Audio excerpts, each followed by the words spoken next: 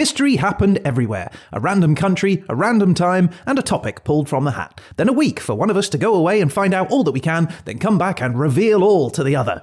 You're listening to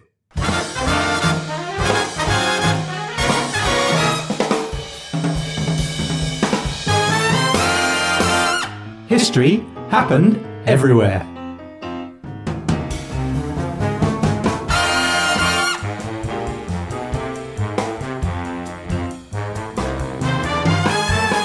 Hello, welcome to History Happened Everywhere. I'm Pete Goddard, and this over here is Ryan Weir. Hello. You can't see him, but he's looking very handsome today. Oh. You're looking fresh-faced, like you've had an exciting week. Have you had an exciting week, Ryan? I have had a thrilling week, looking up a country which I knew nothing about and learning an awful lot about it. Roller coaster ride of knowledge? Proper roller coaster ride, yeah. All right, well, I'm looking forward to hearing that. Yeah. Hey, I've got a question for you. Go on.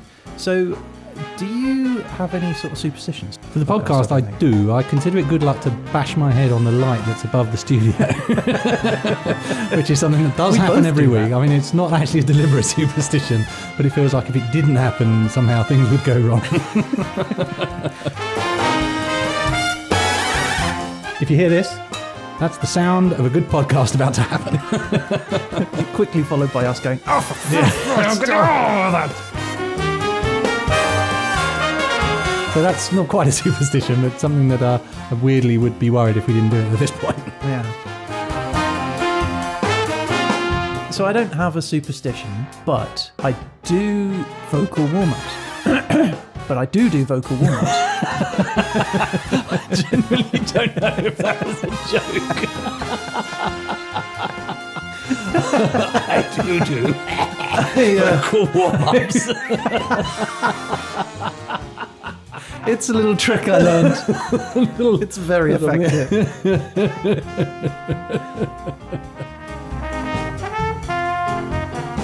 So, Brian. Yes, Peter. I'm an eager receptacle for your knowledge. Okay. So tell me things. Yeah. Well, let's start by reminding ourselves of the country, time, and topic for this week's podcast. All right, let's check it out. Let's hit that rewind button.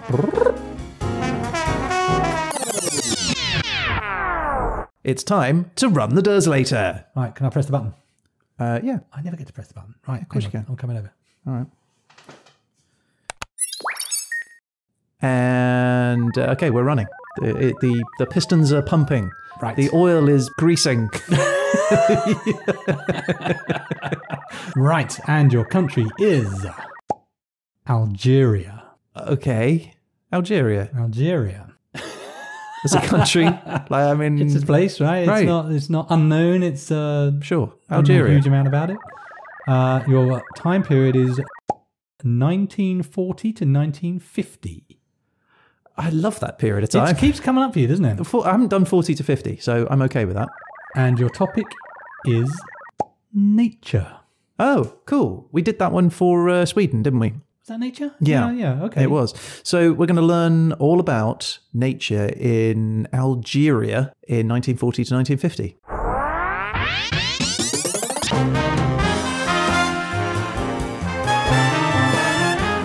So, how do you feel about Algeria?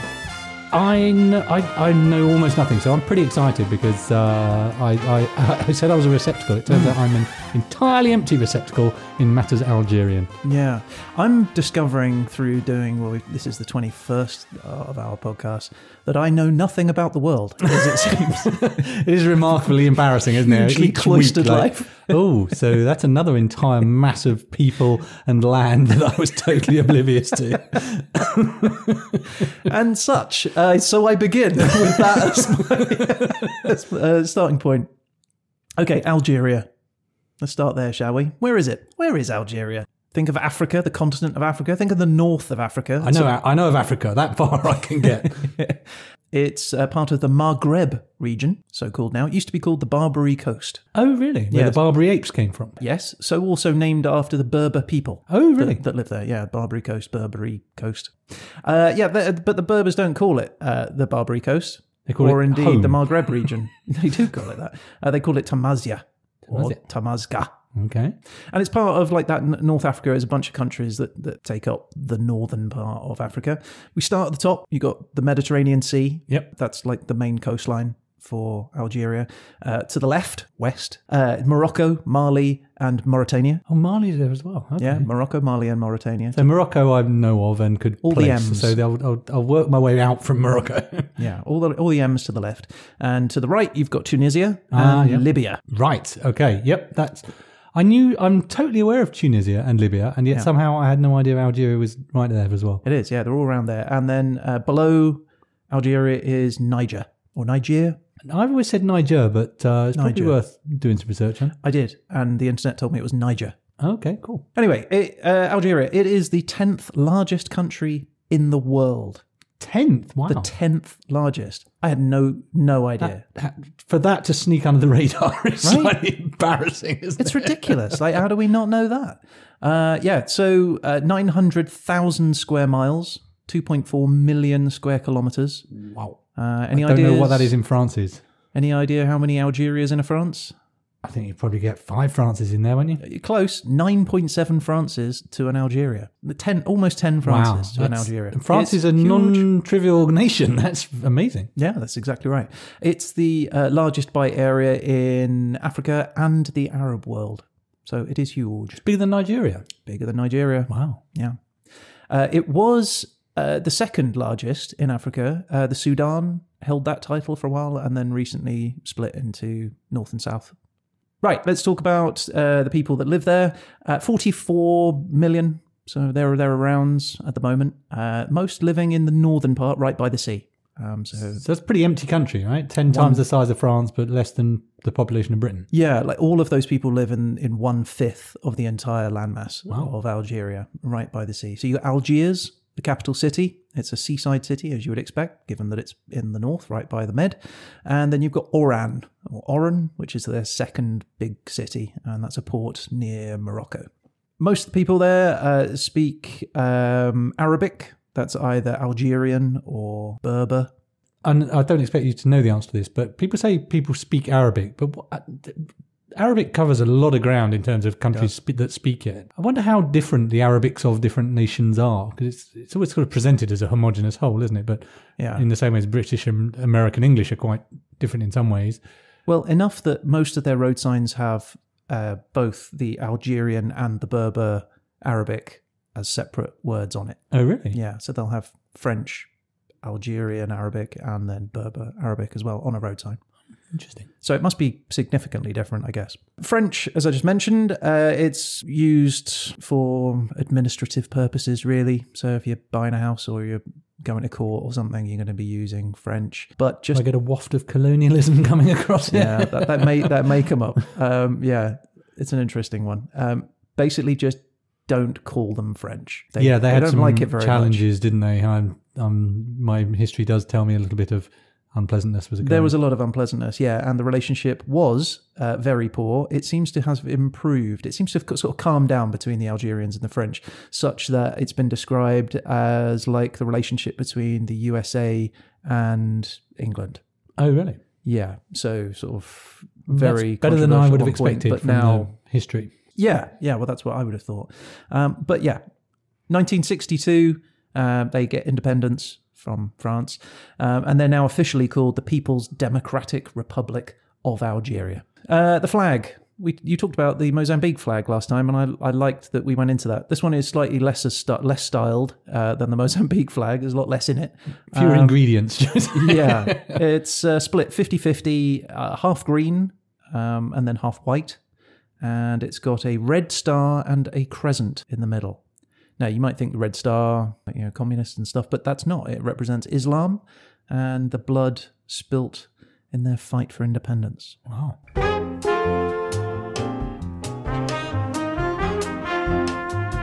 Okay, so let's talk about the history of Algeria. It didn't just appear. Stuff happened to get it to where it is today. And was there early man at some point? There was early man. Early man again. Shows up. Everywhere. You'd think there'd be few of them, but they really were all over the place, it seems. 10,000 BC, we're in the African humid period, it's called. which means that everything in Africa is sort of green and lush and beautiful, and there's lots of animals cavorting across savannas, and it's a beautiful place. Lots of people milling around. It's good times. Humid though. Not a big fan of humidity. No, but you're used to it. The Berbers are there. They are they're inhabiting the whole of North Africa, but Algeria as well. And in Algeria, they're drawing these super elaborate cave paintings. Over 15,000 have been found so far, which is an awful lot. I guess they had time on their hands, right? But they're documenting all of the animals that they were seeing. So the antelopes and the lions and everything that's there, the hyenas. Cavepedia. Cavepedia, yeah, pretty much. And all the people as well. Really beautiful pictures. So yeah, they're documenting all of these animals that are around them and what they're seeing. And that goes on for some time. Around 3000 BC, 3500 BC, the Earth tilts and the orbit changes. Probably top heavy. Yeah, it could well be. Too much people early man. Stood in one place. Jumped at the same time. Is that all myth, right?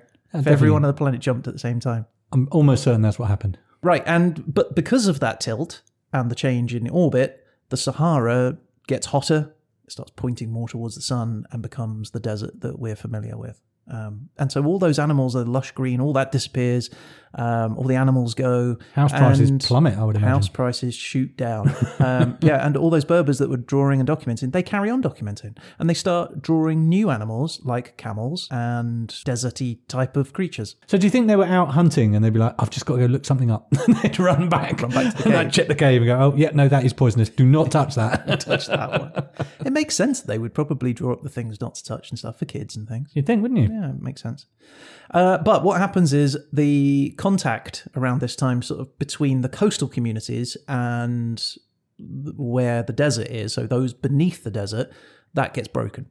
And so you've got this split in communities for several thousand years. Well, you would, wouldn't you? It's like, do you want to go visit your cousin? No, all right. 1,000 miles through a hot desert. 1,000 miles of desert really feels like a big hassle. I mean, I won't go to visit my cousin and they live in Bromley. So I've got sympathy. It's not far.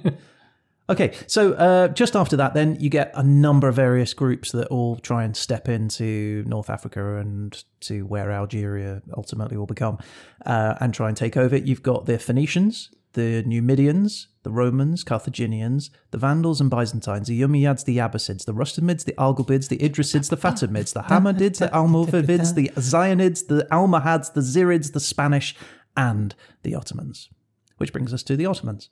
So in 1500, Algeria becomes like an autonomous province of the Ottoman Empire. So you've got the Ottoman Empire over in Turkey and wherever else, spread around. But over here in North Africa, they go, you know what? You can kind of do what you like as long as you're still part of us. And they go, cool beans.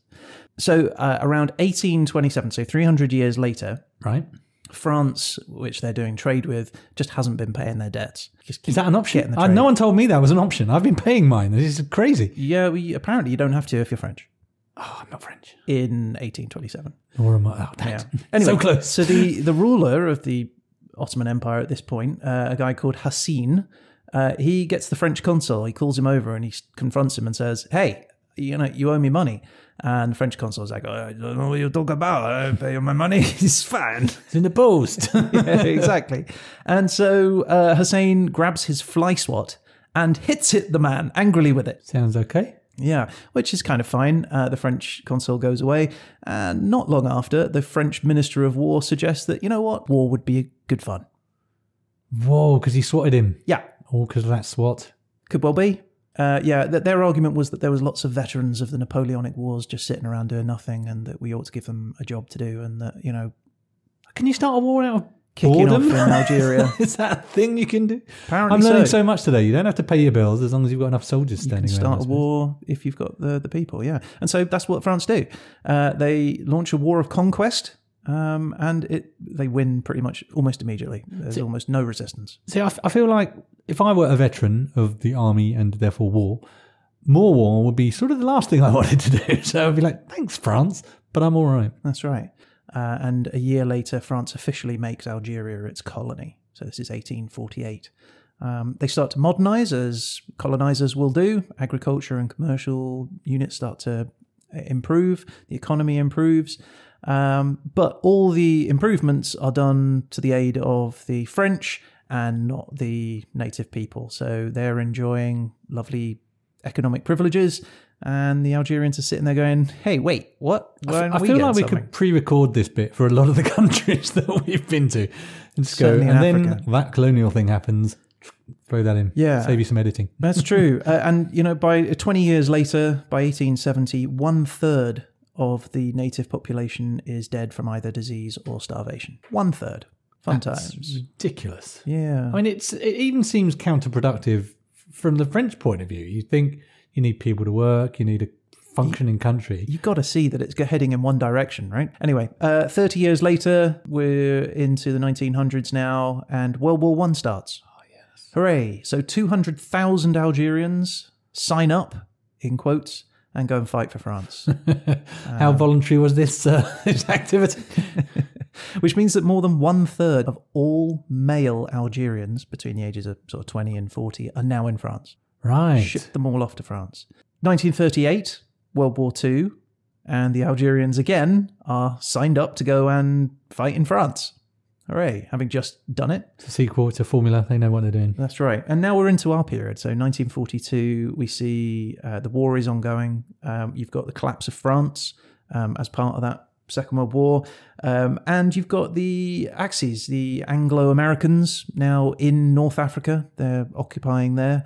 And the Allies are promising an end to, any of the sort of colonization, formerly subject peoples. They've done the same in Syria and other areas, and they're now promising this in North Africa. So the Algerians get together and they draw up a manifesto where they seek like this basically political autonomy. They want to be their own thing. And a year later, Charles de Gaulle says France owes Muslims of North Africa for their loyalty. And so he gives French citizenship to certain categories of Algerian Muslims, which sounds great. I was going to say, I feel that certain categories is doing a lot of work there. Yeah, it's doing a lot of work, and it's not enough for the Algerians. And 2 years later, they're peacefully demonstrating when the French decide to just shoot into the crowd. As might expect, an uprising ensues, and 84 European settlers are killed, and up to, it's unclear exactly how many, but up to 45,000 Muslims are massacred. That is not a score draw by any stretch of the imagination. It's really not. 84 versus 45,000. Yeah. Anyway, 2 years later, the Algerians propose again a new manifesto, sort of these two colleges. So they would split the country. They'd have one representative essentially for 1.5 million Europeans that would live there, and another for the 9 million Muslims that are there. So that's their plan, is to split everything up. And that passes by, a small minority in France. They actually agree to it. And so at this point, 1947, so we're coming to the end of the period that we're looking at, Muslims are now finally fully considered French citizens, and they can go and work in France. So that's what a lot of them do. The military territories that the French have established, they're all abolished. Arabic becomes the principal language. But again, the French decide, this isn't in our favour, so they just start to rig the elections in their own favour, and the laws that they've promised, they're not really enacted. And the argument for that being is that because the Algerians can go and work now in France, a lot of them are doing that, but they're not keeping the money in France, they're just sending it home to Algeria. How dare you look after your family? Exactly. So you've got 350,000 Algerians working in France, and they're all sending their money home. So France is like, well, no, that's no good. So what that means is that all of this build-up leads to a nationalist movement, which happens around 1950, which is when our period ends. And so I won't go much further beyond here, but the War of Independence is fought 4 years later, 1954. So during this period that we're going to be looking at, it's good times, bad times, a bit of a roller coaster, but it's building up towards the actual War of Independence. And that continues until 1962. So 8 years. And so in 1962, the negotiations end, the conflict finishes, Algerians get their independence, and the French leave.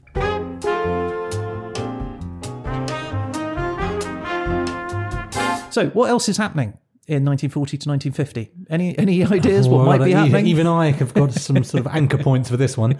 I'm going to guess World War II is a big feature of this globally even. That's all right. So Germany is invading Europe. It's blitzing London.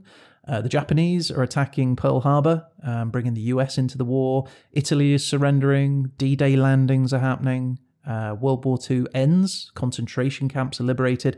And America decides to drop 2 atomic bombs on Japan, killing over 200,000 civilians.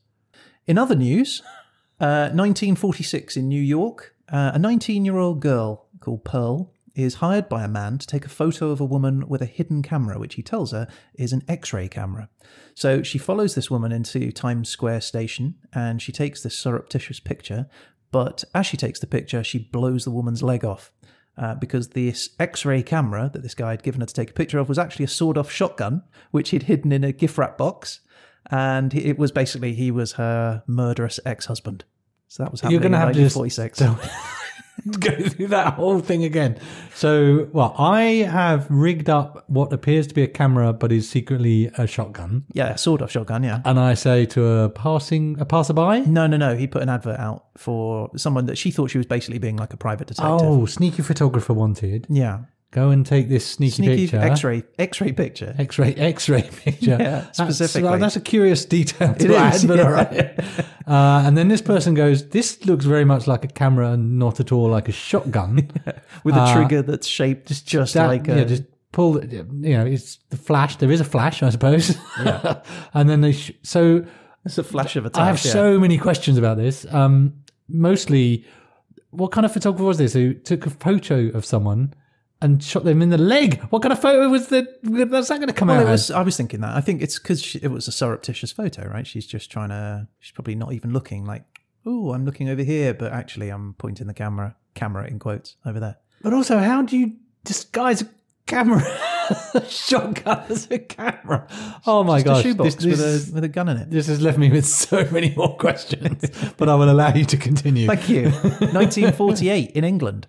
The president for the National Society for the Retention of Corporal Punishment in Schools, whipping children when they've been bad, is invited to speak at a British school for boys.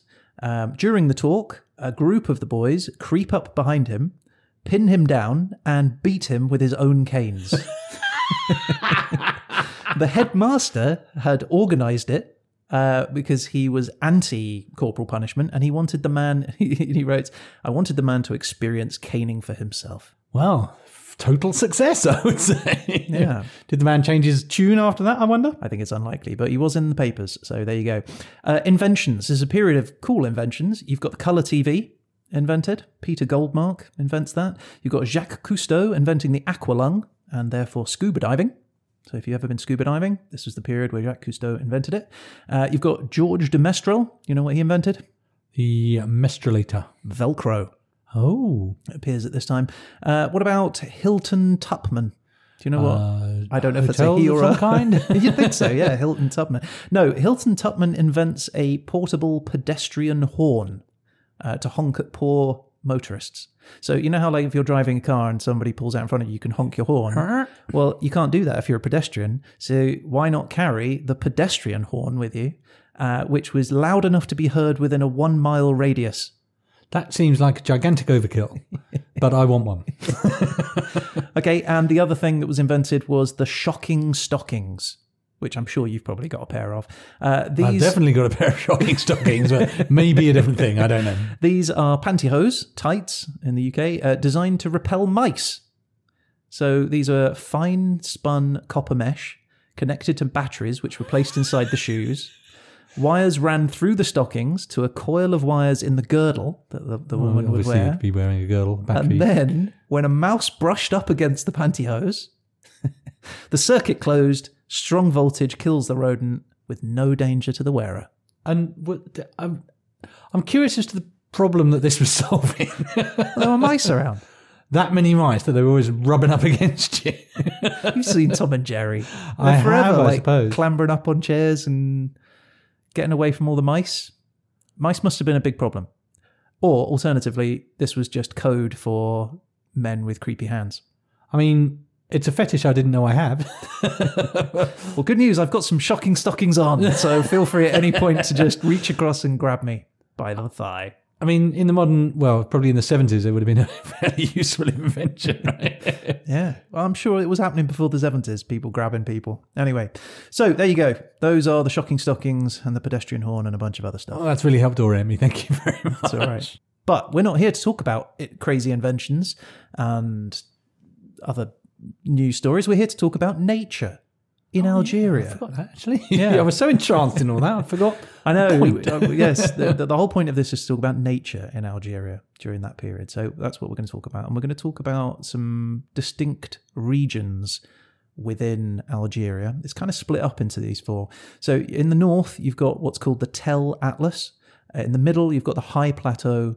In the south, you've got the Sahara Atlas. And then there's the Northern Sahara Desert. And so we're going to talk through each of those in turn.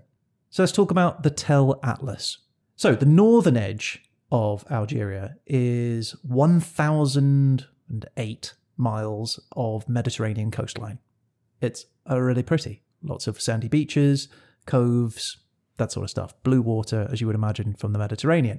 It's a relatively shallow coast. So if we're standing in the water and we're looking south, back to the beach, and we're going to head south, almost as the crow flies, we're just going to walk on our little journey south. So we're in the water, having a little paddle. It's a shallow coast of around about up to 130 meters, which isn't specifically very deep water.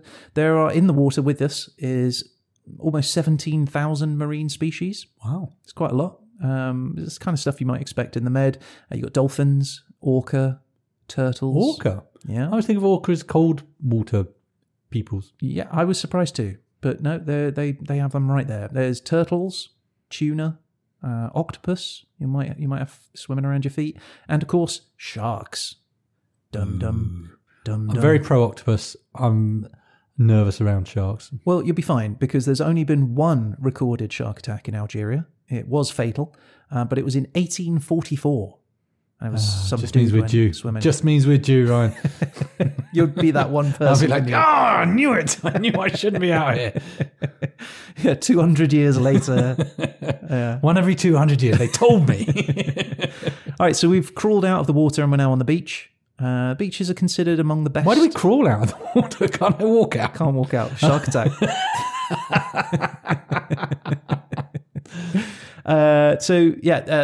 Considered it's among the best in Africa by, I guess, Algerians. The Algerian Tourist Board says officially the best. Yeah, they are largely underdeveloped at this point. So 1940, 1950, there's no. In fact, they're kind of underdeveloped now. There's a few areas that have been sort of built up. There's one specific place called the Turquoise Coast, which is called out on TripAdvisor and Google as being the place to go if you want lovely blue waters and lovely sand that's all manicured and looked after. I feel like the marketing department's been involved in the Turquoise Coast there. Yes, exactly. Although I am reading that a lot of the other beaches are tourist traps and covered in rubbish and not ideal. So there's sort of a mix of reviews online as to what to expect if you turn up at one of these beaches. You might find along the beach cypress trees, cork oaks and olive trees. Those tend to be the more common ones just along the beach, in amongst the sand, sandy dunes. So it's very Mediterranean. Those are Mediterranean things, aren't they? Portugal's famous for its cork and cypress tree and olive trees. Olive trees are kind of Greece. I think of it as Greece and that sort of area. You can think of this northern part, the Tell Atlas, as being almost exactly Mediterranean. So Turkish or Italian coast, that sort of thing. Inland, we're going in a little bit further inland now, and these are now the coastal plains, I guess, where they were once water, and they're now just areas that are mineral rich. So you've got rich red soil, which is usually the result of the Mediterranean climate. So it's all warm, dry summers, mild, rainy winters. Classic sort of seasidey fare. It's the same latitude as California. So if you've ever been to California and that sort of weather, it's almost exactly the same in Algeria there. Well, the top bit anyway. I always think of California as being souther than that, but I guess not. Tis not. No, exactly the same latitude. So to the right of this, to the east, is healthy forests, abundant vegetation. This is like the really healthy area where you want to grow. You've got colonization sort of started putting in vineyards and orchards and citrus groves. This is your and bread market basket, gardens, is it? and that's your bread basket. It's all over there towards the east. To the west, most of that starts to disappear. The forests are gone, and plants are really only growing if you've got irrigation. So that's where you might find more of the animals. Bit scrubby, is it? Bit scrubby, yeah. So this entire area along that strip of the coastline is known as the Tell. Don't know why. Couldn't find out why. And it's where 90% of the population live.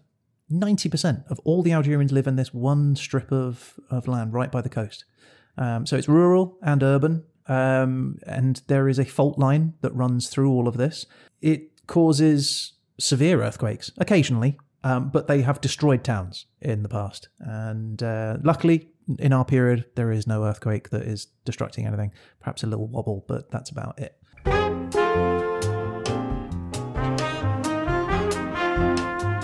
So we're going to continue to keep heading south. So we're heading more inland now, and the land is starting to rise up. And the soil turns brown. It goes from that red colour to a more brown colour, and that's from centuries of evergreen forests growing on these inclines as we start to head up towards mountains. The forests now, and by now I mean 1940 to 1950, cover just about 2% of the land. Previously, that had halved from the 1830s, where about 50,000 square kilometres to about 24,000 square kilometres, 4,500 square miles of forest, now just completely cut down to about 2% of the land. So I guess the French came in and were just stripping out all the wood, is what I'm getting from that. Probably IKEA. Or IKEA. Yeah, got to get the wood from somewhere. The forest now, if we're 1940s, we're wandering through. You're going to find holm oak, cork oak, juniper trees. So it's all evergreeny kind of stuff as well up there.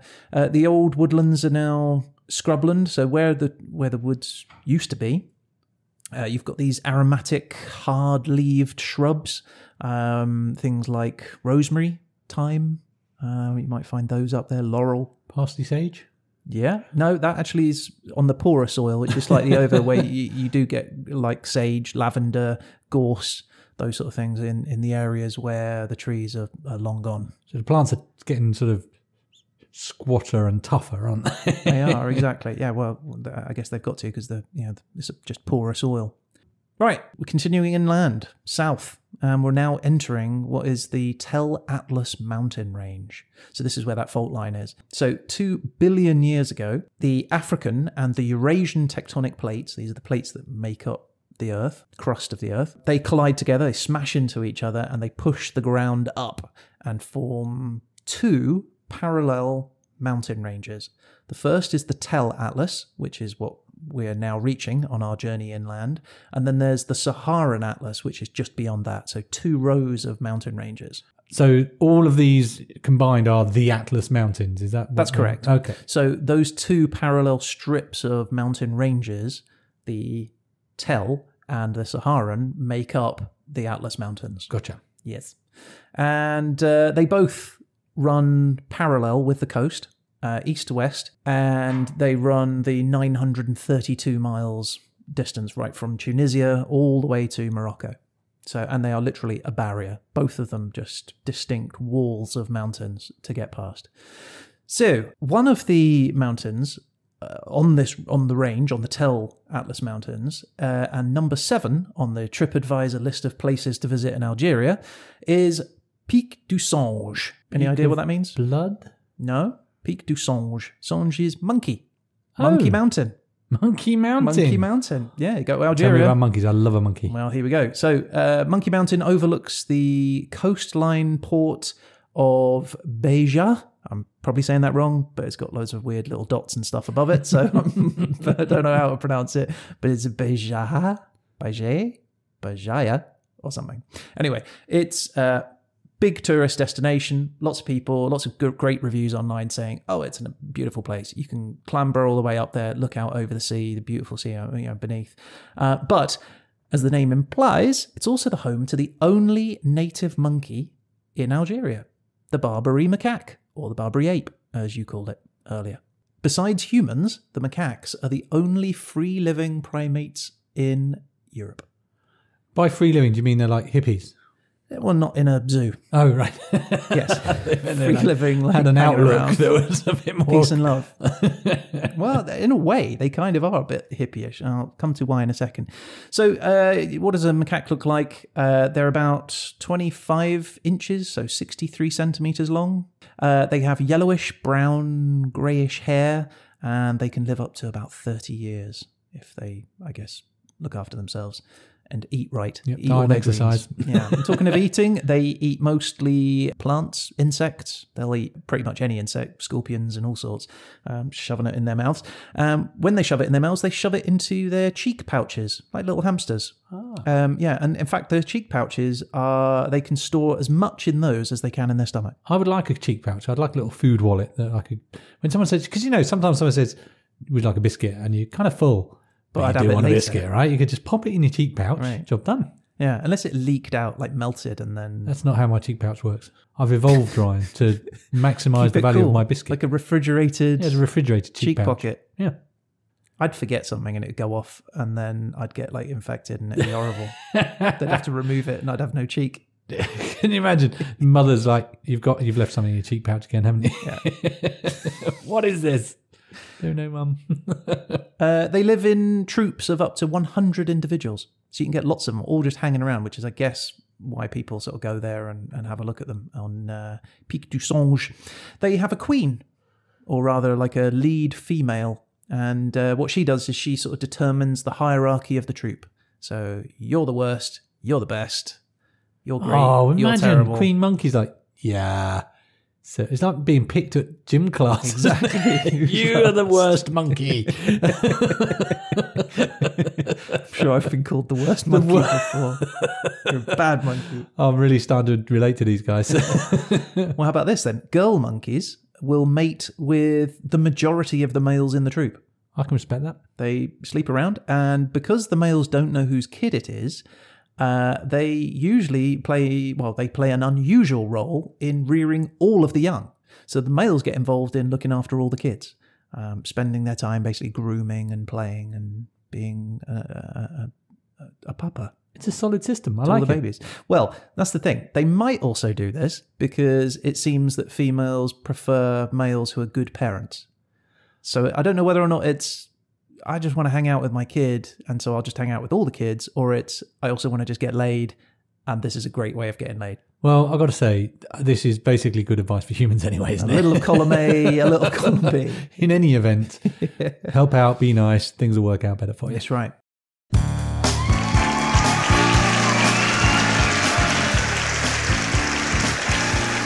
Hello and welcome to the Barbara Show. My guest today's relationship with her mother has broken down completely, and we're going to find out why. First off, let's meet the mother. What's the story? Well, Barbara, my daughter is refusing to sleep around.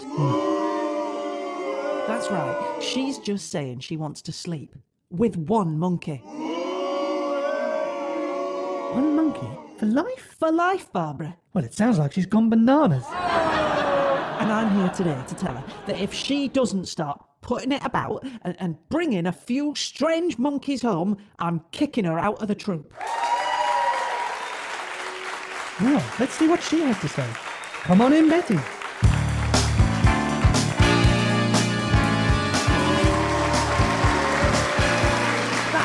Listen, right, I don't care. You don't know me. I'm a one-man monkey. I'm a monoga monkey. And you can't talk. You ain't exactly queen of the swingers. I've slept with more monkeys than you've had hot dinners. I've never had hot dinners. I'm a monkey. You know what I mean. All right, everyone. You have to calm down. Betty, you say you've only been seeing one guy? Yeah, Barry. He's my boo. My one and only. Well, Barry's here today, so let's bring him out.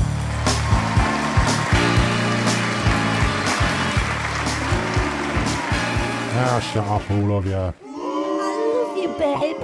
All right, so Barry, Betty's got something she has to say to you. That's right. Barry, I'm pregnant. Oh, well, I've got something I have to tell you. I'm seeing someone else. You scumbag! You said you love me. And they're here today. Let's bring out Billy Bob.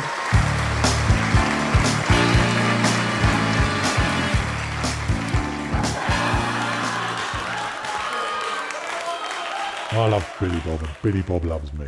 I do. Don't you worry, love. We'll get you a dozen better than that scumbag. Okay, we're going to the break, and when we come back, we'll be meeting Selena, who's been touched by a tourist on Monkey Mountain.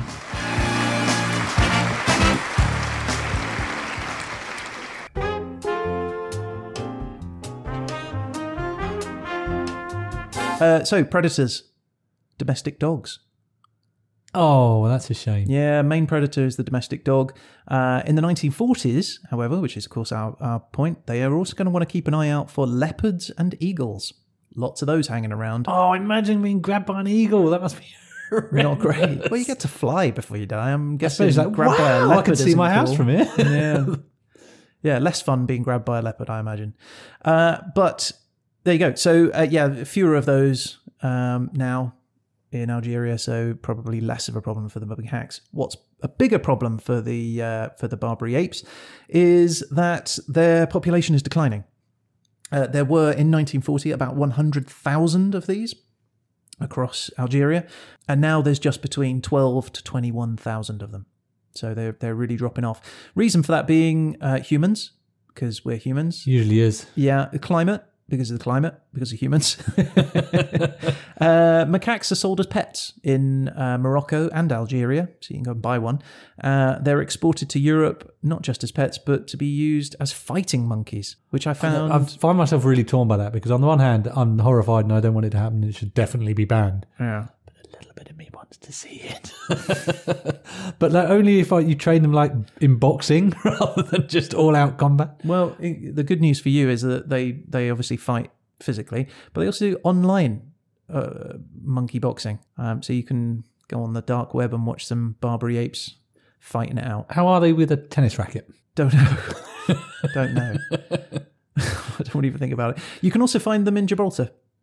For some reason, there is like a small colony of the Barbary ape in Gibraltar as well. I guess they were taken across there at some point. Yeah, they're very important in Gibraltar, aren't they? Yeah, back in the day, they were carried around sort of as gifts. The Romans brought them to Ireland and to a few of the other Celtic parts of the UK to trade for, or just as gifts. I kind of want one, but they are social creatures, presumably. If they live in troops of 100, they probably want to be with their family. Yeah, you just want one so you can keep your wallet in its little cheek pocket. You know, like just go to pay here's a something. biscuit. Be like, come on, give me my card. There's so many uses. Yeah. Right. So we're in the mountains. Pic du Sange is in the mountains. We've gone up the mountains. We're having a look at the little monkeys, and now we're heading up and over. We're at a height of around about 4,000 to 5,000 feet. So it's non-insignificant. Is that like snowy cats type 1,500 mountain, or is meters. it just a very large hill? Very large hill. Right. No, I mean, these are mountains. They're rocky, but there's not snow yet. Not an Alp. No, it's not an Alp, no. And so, yeah, as we've discussed, the mountains are forming like this natural barrier. They're high enough that the climate doesn't go past it. It sort of just stops at the mountain, which is obviously why the north of Algeria is so lush and lovely. And beyond that, not so much. So we'll talk about that. So that's the direction we're heading, is south. So we crest over the top of the mountain range and we head down south on the other side and enter the high plateau. Sounds like a book in like some fantasy novel. I was thinking it sounded like a sort of western from the 1970s. Okay, yeah. That would be like a name of a plateau, starring John Wayne. Yeah. High Plateau. Anyway, it's not. It's in Algeria. So we've come down the mountain, and all that warm weather and everything has stayed on the other side of the mountain. And now we're in a place of extreme temperatures. So it is super hot in the summer, it is super cold in the winter, and there is little rain on this side of the mountain. And this results in what is essentially like what would have been, I guess, a valley at some point, but is now just this long, level, grassy plain, just covered in scrub and bushes. There's really not a tremendous amount there. When it does rain, large, what are called sabkas. They form the shallow salt lakes. Sabka, yeah, and the salt lake, and so you can't even drink the water, and it makes farming almost impossible because nothing grows where it's all salty water. Nothing that that we can use anyway. But to the credit and the ingenuity of man, there are some people there and they're gathered around the sort of the more better watered areas. Bearing in mind this strip runs the entire length of the Tell Mountains, right? So this is another 1,000 miles of this. So there are some areas where you can actually graze your sheep and your goats. You can even do a little bit of farming. So things like wheat, barley, oats, olives, dates, those sort of things. You can grow those, bit of tobacco maybe. In the ground, we've got huge quantities of iron, zinc, lead and mercury. This is 1940, 1950. This is where people start to come in and be like, we should dig this out of the ground. You've got traces of tin, nickel, cobalt, chrome and uranium. Yeah, and so you've got all this commercial mining starts in this area in the high plateau. I'm curious about mercury, because obviously mercury sort of dribbles around. It does. Did you just sort of pick up the rock and it falls out? How does that work? That's a really good question. Hello. This is the voice of the internet. Most mercury forms in a sulfide ore called cinnabar. The most common pyrometallurgical extraction for mercury from the ore is by distillation. First the ore is crushed and then heated in a furnace at a temperature above boiling point. Oxygen combines with sulfur to form sulfur dioxide, and the metal is vaporized. The vapor is then condensed into liquid mercury. Thank you. To the east of the plateau, to the right.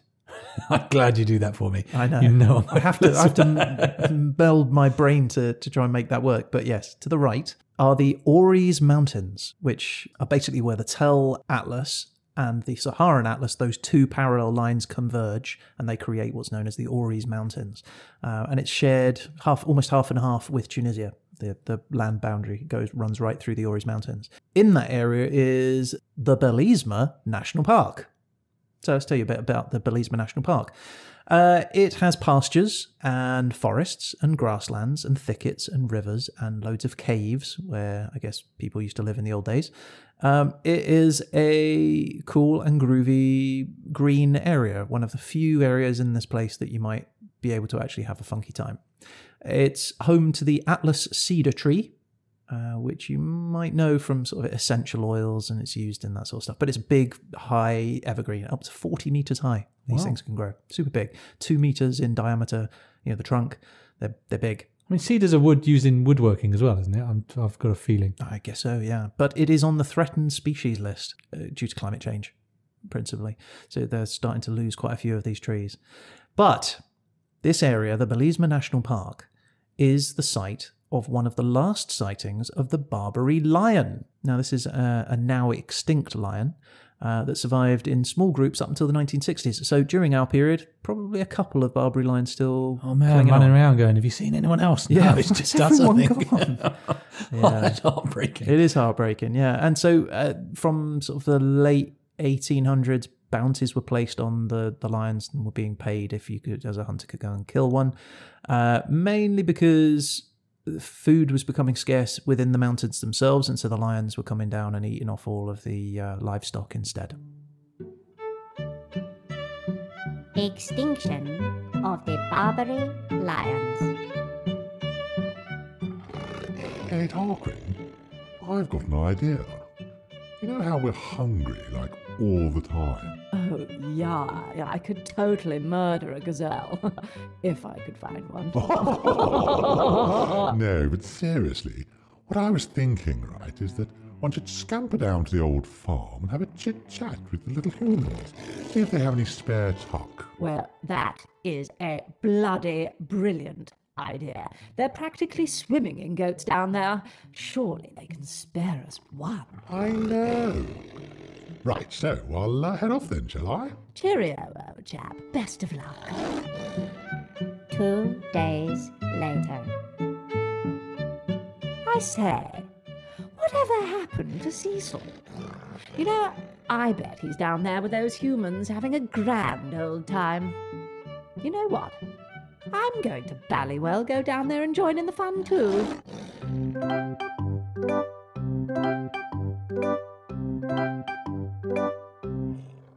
I say hello. Hello, human.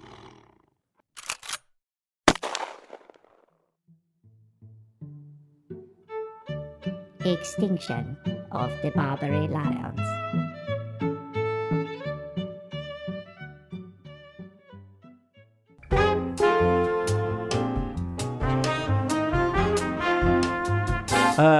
So they are light tawny coloured rather than the sort of the more richer yellow colour that you might expect from African lions.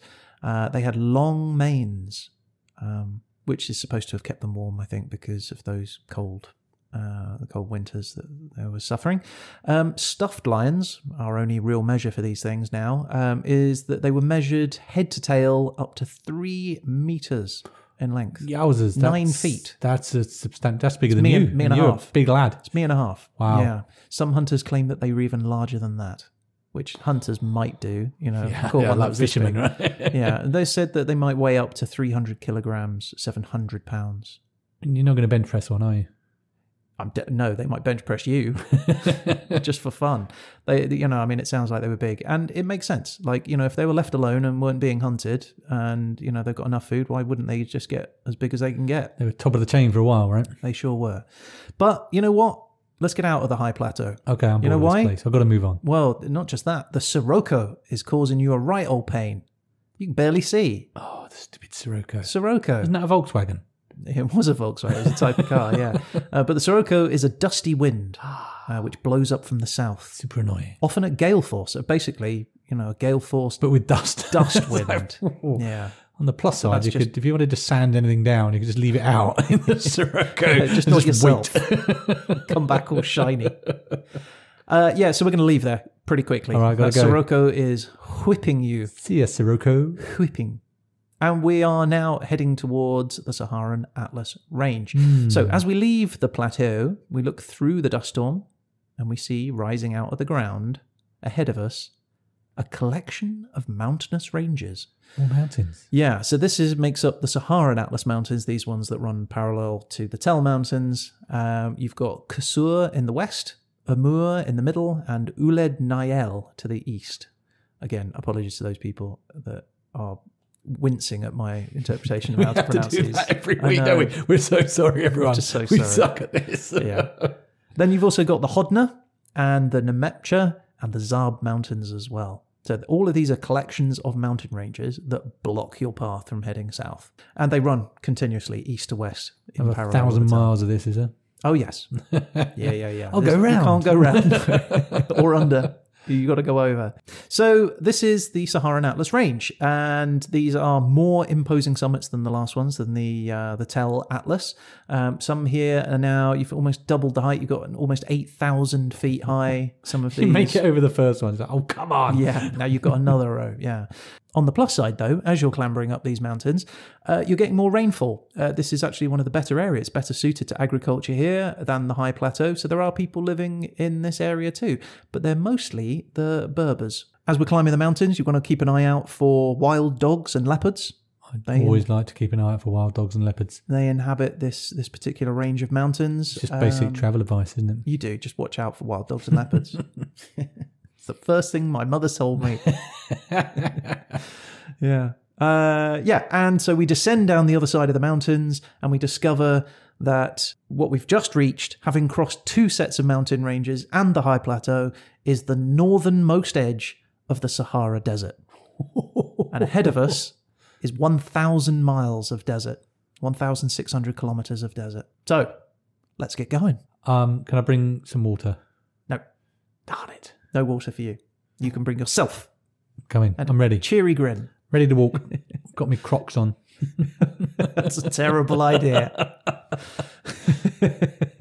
Okay, so let's talk about the Sahara then. Because of the Tell Atlas and the Saharan Atlas, we've got this double barrier which is preventing the Mediterranean climate from coming any further, and as a result, the annual rainfall in the Sahara falls to below less than 4 inches a year. It's like a sort of double filter, isn't it? Yeah, and this Really is just the nothing first strip right after the mountain. So we find ourselves in a stony desert. Right, this isn't the classic sand dunes. This is just a stony desert. There's nothing really there. It's grizzly. It's hot. and there's very little water. We're in what is called the Mzab.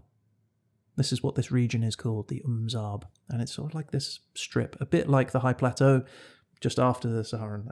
These nothing good in it. No. Well, is there not? It's mostly arid ground, as we've said. There are old, dry riverbeds. Fun times if you want water. But it does have... just the memory of water. Memory of water. Well, this is the thing.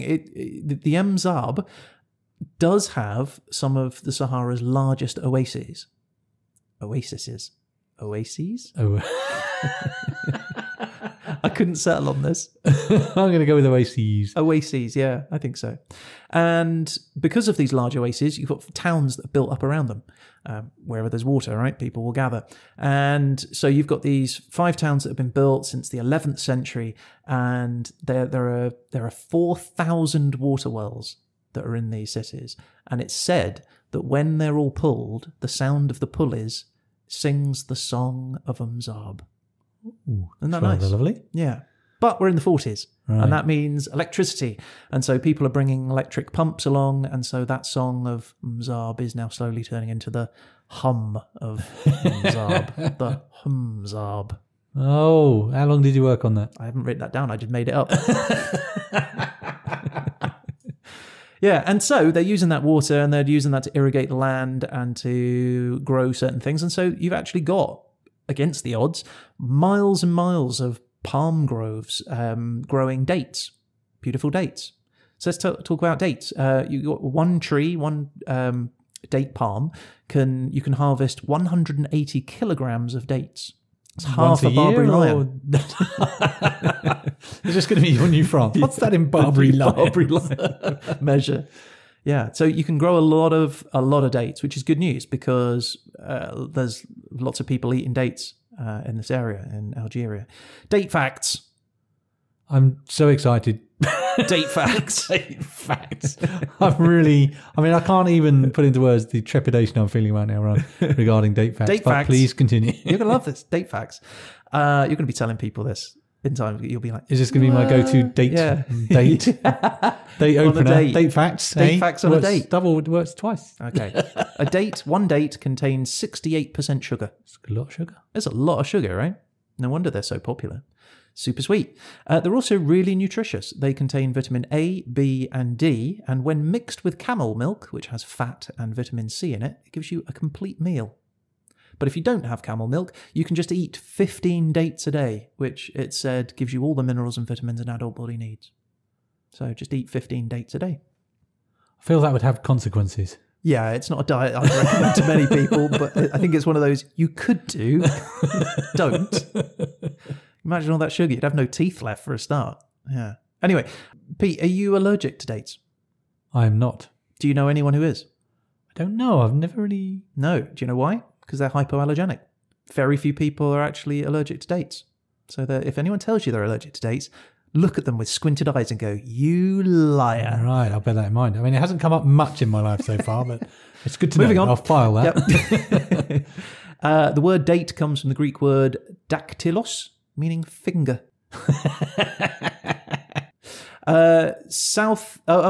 One last date fact. Please do. According to Islamic tradition, dates and the date palm was the tree of life in the Garden of Eden. Which I think, given the fact that, plausible, isn't it? That was kind of the area. Source of nutrition in roughly that area, maybe. Yeah, exactly. And given that it's their tree of life, right? It's the thing that's keeping their communities going. Yeah, it makes sense. The tree of life. There you go. So, south of Mzab. We're heading south now. We're past all this bit. And we're now into classic desert territory. Is it wrong that I've got that Hanson song in my head now? I go, Mzab, I'm just glad you've said it on this rather than wait until we have to do a sketch and then recommend that we both sing Mzab. That is not going to happen. No. Right, so we're now into the classic desert territory. These are vast sand dunes, right?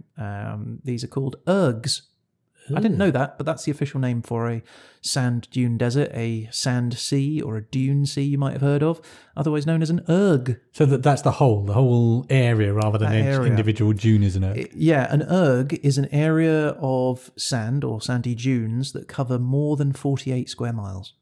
Wow. So, yeah, anything like 47 square miles, not an erg. It's just Sorry, fella. Sorry, mate. Can't be an erg. It's got to be 48 square miles, mate. That's only 47. I don't make the rules. Yeah. Now, as it turns out, these ergs, and there are a few of these ergs in the Sahara, they are way bigger than 48 square meters. I say way bigger because I wrote way in capital letters. In big letters. Yeah, with a couple extra Y's at the end as well. It's that big. So the Sahara, in total, bearing in mind that not all of it is in Algeria, most of it is though, the Sahara in total is approximately the same size as the United States.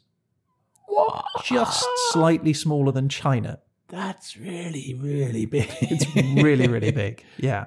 And 80% of the Sahara, so you've got the United States, 80% of the United States is in Algeria, which blows my brain.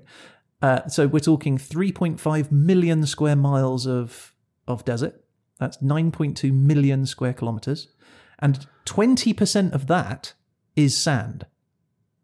Only 20%? Only 20% of that is sand. What's the rest? It's rock and scrubland. Wow. Yeah. So is this one of those things where basically there's not really anything there, so no one wanted it, so it might as well be Algeria as anywhere else? I think that's almost exactly the case. Yeah. Who's invading, really? It's like, oh, we're going to want your empty space. Yeah. So 700,000 square miles of sand in Algeria, which is, I've done the maths, approximately 1.5 septillion grains of sand. What's a septillion? Pete, do you know? Oh, it's just loads. It's a lot. Yeah, that's right. That's right. Yeah, moving on. It's a trillion, or 24 zeros. So if I said, go and count them for me, how long would it take you? One at a time? Well, a long time. One at a time. To put a number on each one as you go, so you didn't do it twice. It would take me a long time. It's as many stars as there are in the observable universe. Stars. Which gives you an idea. If every star's got several planets, several septillion. Anyway, point is, there's a lot of sand.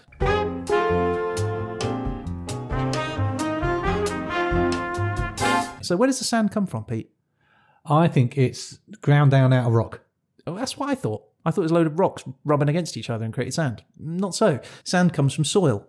It comes from a combination of sand, silt, and clay, which are the sort of the three minerals that you'll find in soil. Obviously, there's other more organic stuff that's decayed down, but those are the three sort of stuff that you'll find. And without water, the soil dries out and the minerals can't bind together.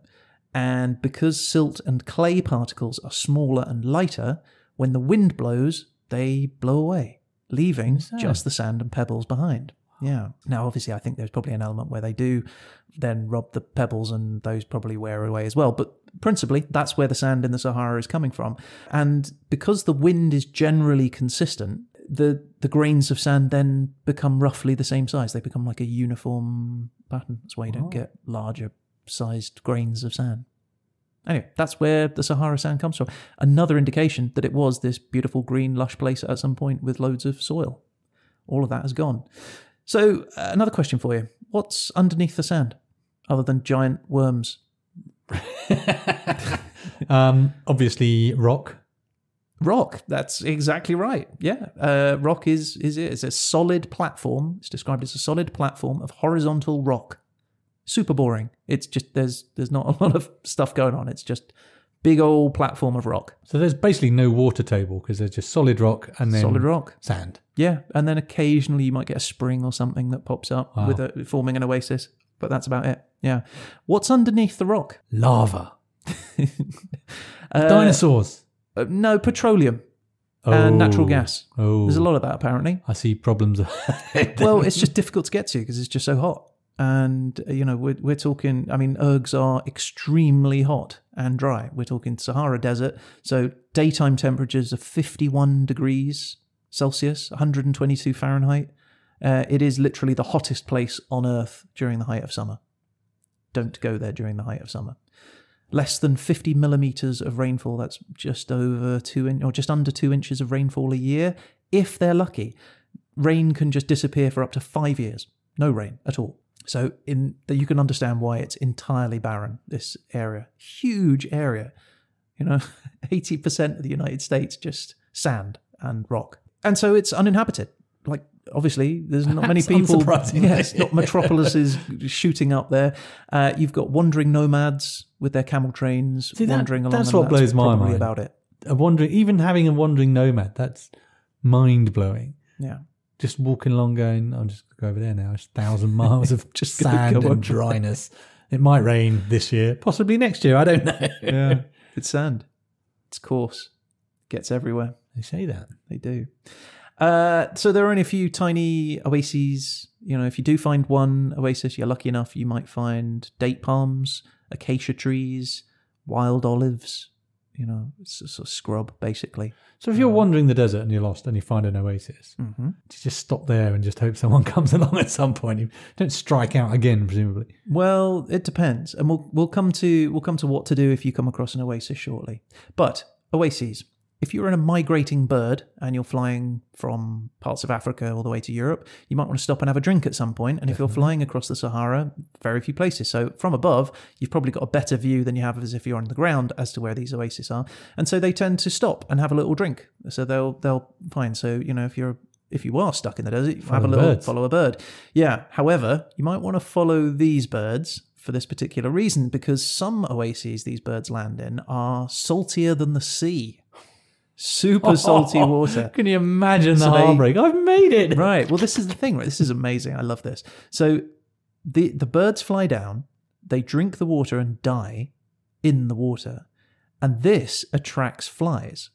Swarms of flies. Like beyond, like you can't see in front of your hand, your hand in front of your face, swarms of flies. But the other birds that are migrating, after the ones that have died, fly down and eat the bugs that have been living off the dead birds, and the bugs become like this filter for the water. So they get all this juicy bug juice, which is full of water, and that's what they replenish themselves on for their journey. Cycle of life. It's amazing, right? So those birds... don't be the first bird. Don't be the first bird. Be like, hey, there's an oasis down there. Let's go. Hey, you guys, you want to check that out? That'd be amazing.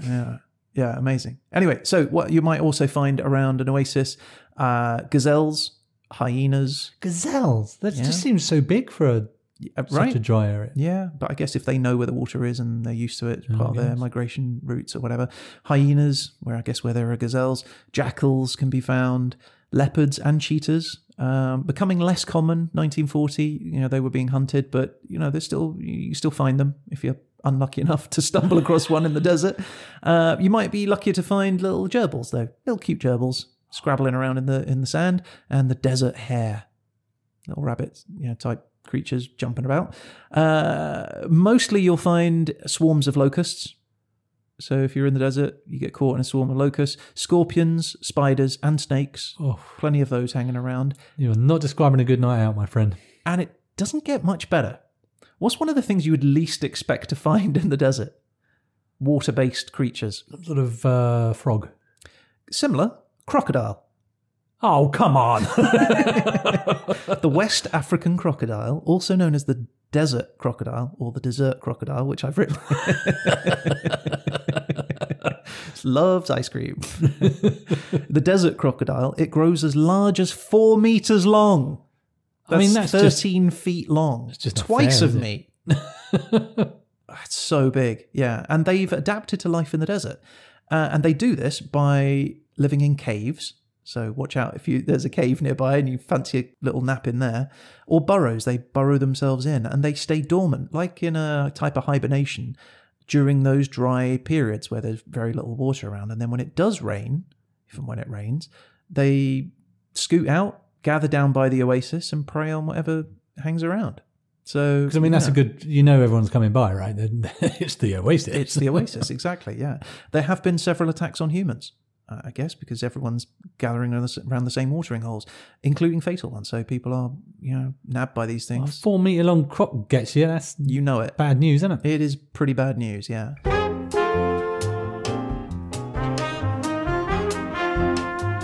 So that brings us to surviving the desert. Let's try and... Do not fancy my chances. We've wandered in. We're halfway in. Let's say we're 500 miles into the desert. We've got that far. So, but now we're stuck. We're a bit lost and we don't know where we are. What do we do? First, what's the first thing we do? Firstly, I shall regret wearing Crocs. Yeah, I did warn you. That was a terrible idea. And that thong. That was a terrible idea. Just Crocs in a thong. Maybe some form of hat is in order. I don't know. Well, the first thing is stay calm. All right. I'm freaking out just hearing about it. There's no point freaking out. Like, how bad can it be? Seems quite bad. Yeah, it's really bad. Yeah. So you got to think rationally, right? And you're only going to think rationally if you stay calm. So deep breaths. That's it. Calm it down. Take a moment.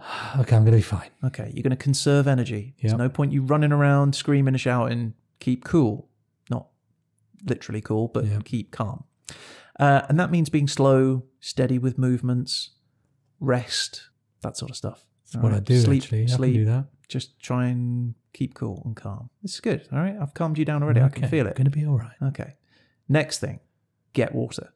Going to need water. In the heat of the desert, humans can sweat about 1 litre of water a day, sweat a day. No problem. So just pick myself up a litre of water a day. 1 litre a day, yeah, bit exactly. of Evian or something. You cannot survive in the desert for longer than 3 days without any water. Okay. So look for life, if you can, as we said. Birds, plants, insects, they can all lead you to water, but, 4 metre long Crocs, so watch out if you do decide to just hang out at a water hole. Choice, isn't it? Yeah, if you do, you find yourself in a shaded area, you might want to dig a hole in some of the shaded areas because they might be moist under there. Any moisture is just sort of hung out in the shaded bits. So dig down there and then, I guess, lick the wet sand. I guess. I'm willing to give it a go. Why not? I'll suck the sand. In the morning, if it's morning, lick the dew off a rock. Find a rock. Lick the dew. Okay, yeah, I'm game. Why not? I've got to survive. I've only got 3 days. You got 3 days of this. Yeah, exactly. Find cover. I don't think you can find litres of water on a rock in dew, but some is better than none. Find cover is the next thing. If it's midday and the sun is out, which it will be, you will cook, literally. So it's going to mess you up. So walk at night if you're going to head out, or in the early morning, but don't walk during the day. Wear clothes, as you said, wear a hat. That's a really, really great piece of advice, especially your head. Always cover up. Covering up also includes, if let's say you haven't got a hat or whatever, you want to hide somewhere else or just get some sleep. You might want to sleep under a plant, might give you some shade.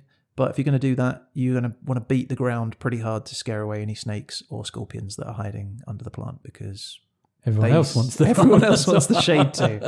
So yeah. Some of the nomads, women, put a small dab of scorpion poison on their nipples when they're feeding their young so that it sort of vaccinates them against scorpion stings. Wow. Later in life. That is the fact of facts. Because I said nipple. No, scorpion poison nipple. That's amazing. It's also a great name for a band, isn't it? Exactly. Scorpion poison. That's a heavy metal band that you would go see. Okay. Talking of nomads, navigate by the wind during the day and by the stars at night. That's how they get around. Ooh. The winds during the day and the stars at night. There is an old saying who says that only a fool trusts his eyes in a landscape that never stops changing. Don't trust your eyes. And in fact, there are blind nomads that can navigate the Sahara just by smell. I can do that now in Croydon High Street. Yeah. Sorry, you were saying? No, the stars thing, that blows my mind because I've gone out into the countryside from time to time. Yeah. I'm a fundamentally urban person, as you know. And I've looked up and gone, nope. Yeah, no, I don't understand any of that. And then gone to Google Maps. So I think I'm a dead man walking here. You are not doing well. I mean, can you navigate by the wind? I'm pretty sure you can do that. I can, if it's at my back or not at my back, that's pretty much the sum total. Should I be going with the wind or against the wind? That I don't know. So just I'm going to skip find over- myself we'll in the skip Sahara over a going, bit, that I bit." remember one thing, and he didn't know which way I should be going. Doesn't matter. Just one way. Just pick a way. It's 50-50 at that I point. suppose. Right? There's only 1,000 miles each way, right? Yeah. But like I like that though. Only a fool trusts his eyes in a landscape that never stops changing. Yeah, it's Makes beautiful sense. and terrifying. Just true as well. Yeah. The nomads, they're called the Turags. They've lived on the Sahara for about 2,000 years. Not the same group of people. They obviously get old and die and then new ones emerge. Traditional. Yeah. They say that you can survive. So let's say you found an oasis, and at this oasis has a date palm there. Mm-hmm. And it's just got one date because all the birds have flown down and stolen it. One date is enough. It'll last you for 9 days. And the way that they do it is they eat the skin of the date first, right? And they eat that over the course of 3 days, just the outside of the date. Oh. The next 3 days, they eat the meat of the date, and then they suck the stone each day until day 9. And then they die. If you don't find more water or anything date. else. Or a second date. Never had yeah. a second date be more important to somebody. Yeah. And then smoke signals, flashing sunlight from a mirror, using sticks and stones to try and spell out the word SOS. It sounds stupid, but like you're in the desert, you're going to die if you don't try something, right? So, better that than nothing.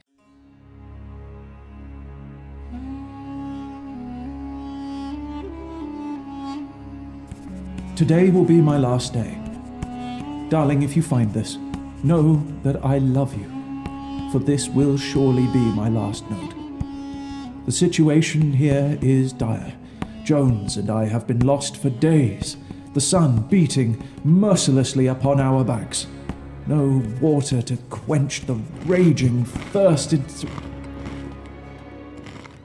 My hope is you live your life well without me, and know that in my heart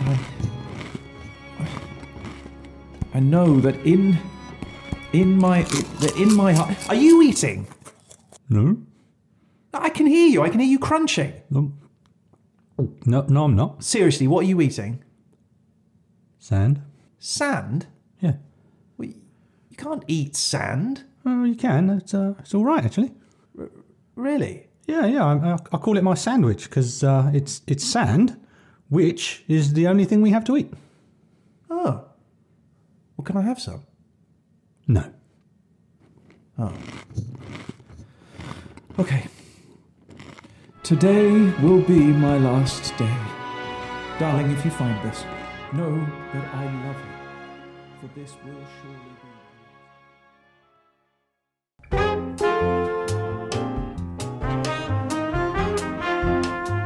So, yeah, if you do die, which let's just say you have done because you've tried all this stuff and it's not worked, you're in good company. People die in the Sahara all the time.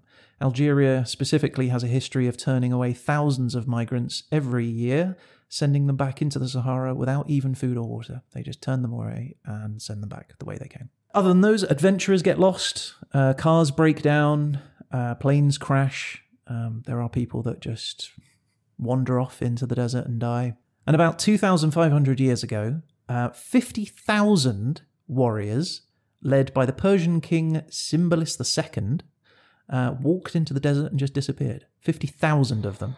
And in 2008, archaeologists think that they have found them. They found their remains. They found bronze weapons, a silver bracelet, an earring, and hundreds of bones in the Sahara. And it's said that they were all buried by a cataclysmic sandstorm. 50,000 people.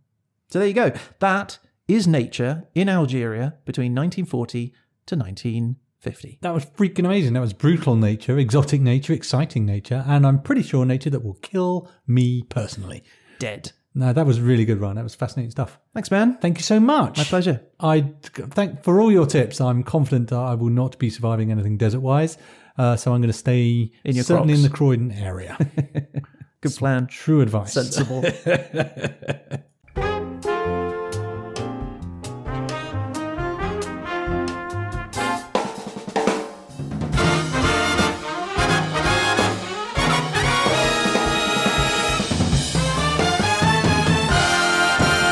So I'm very excited to see what my task for next week is. So why don't we fire up the Derslator? Okay, the Derslator is fired up, and all pistons are pumping, all spark plugs are sparking. It's good to go. Flux capacitor is go. Right, so what is my country, Ryan? Okay, right, here we go. Your country, Pete, is Uruguay. Uruguay. Okay, yeah. Don't know much about it, but I've heard of it, which is always a massive leap for us, isn't I know it? an awful lot about it, Pete, so Do you have to now? impress me a lot. Well, I'll find some obscure facts for you. I know it's in South America. All right. So- that's good enough. That's it, that's all I know. Right, when are we talking about then? 1776 to present, which is quite, this almost sounds like I've picked this, but this is our free America period. So this is America independence. From the point of America, becoming independent to the present day. 1776 to 2000. Now. What year are we? 21. It did change recently, in your defense. Yeah, exactly. There you go. All right, that's exciting. That's a good range. I'm sure I can find something interesting there. Yeah, Uruguay, free America, and your topic is death. Death. Oh, wow. Well, that's pretty open. I'm excited about that. I'm hoping it could bring you next week some rockin' death facts. Death in Uruguay from 1776 to present day. Right, I'm going to write that down. Sounds a good idea. I'll come back tomorrow. Ryan, what was the thing? Yeah, exactly, and I know you will. Okay, so that's our show for this week. Thank you very much for listening. If you'd like to get in touch about any of the things we've talked about in this episode, we can be found on our Twitter account. The show's account is at HHEpodcast, or you can email us at hhepodcast@gmail.com. You never know, you might end up featured on one of our future shows. Amazing. And one way to definitely feature on a future episode is to rate and review the show on Apple Podcasts. It really helps us out. And in the meantime, you can find and join discussions about the show on Facebook and on Reddit. So make sure to subscribe to those, as well as to Twitter, Instagram, or LinkedIn, where we post a hit of history happened everywhere, every day, and a new one will appear magically in your feed. And we'll be back again next week, obviously, with another episode. But in the meantime, do look out for The Verdict. That is our after-show podcast where raconteur, wit and mind of many facts and gigantic brain, Paul Dursley joins us to judge, grade and cast aspersions on our episode. You will. And if that's not enough, we now have a growing archive of old shows. This was episode 22. We've got plenty more previous to that. And you can find those and download them, stream them, listen to them whenever you want on YouTube or your own podcast provider or through hhepodcast.com. Thanks again. It's been great hanging out with you. You've been listening to...